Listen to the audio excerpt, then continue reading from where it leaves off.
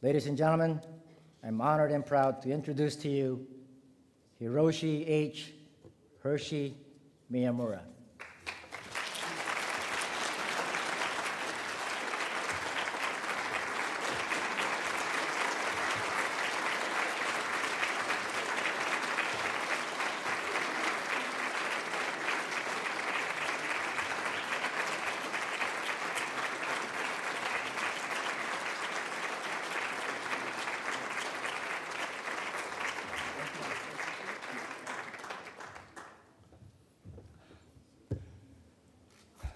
Thank you very much. I would like to introduce my wife, Terry.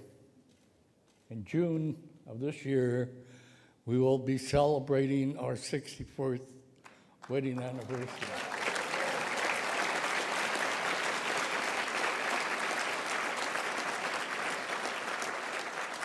I've been asked by many, what is the secret to your long marriage? And I say, we go to a nice restaurant twice a week, have a nice dinner by candlelight, listen to some soft music, maybe dance a little. She goes Tuesdays and I go Fridays.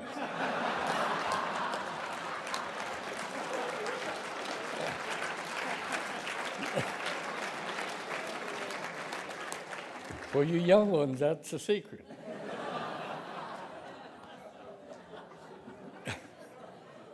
But I would like to say a few words about the 100th Battalion.